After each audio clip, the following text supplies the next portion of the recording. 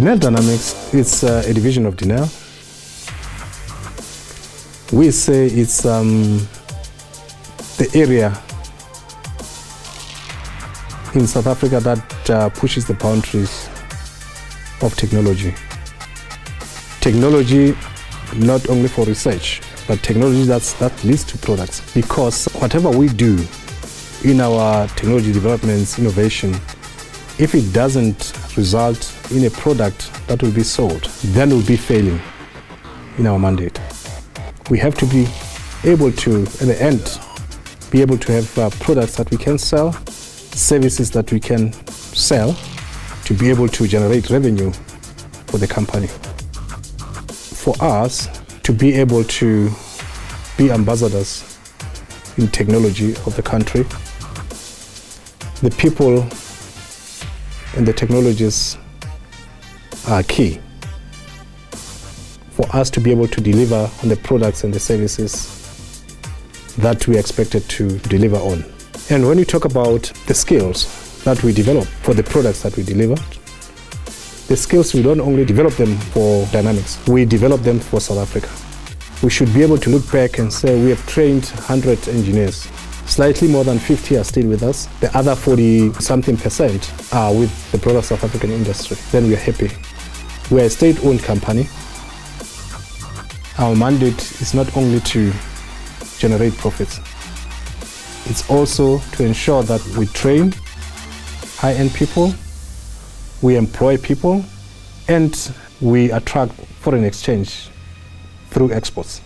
We have embarked upon a project which is still in development stage. We call it Project Growth because Denel Dynamics is growing at a rate higher than 10%. So that growth means that current people won't be able to execute the business going forward. We need more people. And with our kind of business, if we don't have specialists in different areas, we won't be able to do the work. You need generalists, but you need specialists. So we've decided to develop a program which we are going to work jointly with the universities or institutions of higher learning, identified engineering areas that we are going to focus on, to develop specialists in those areas, so that between now and year 5, South Africa should have specialists in different areas of engineering. That then would be probably at the age younger than 35. Then we know that from then, for at least 20 years, we have specialists in different areas. We are very excited about that project. That is one of the things that make me look forward to coming to this office.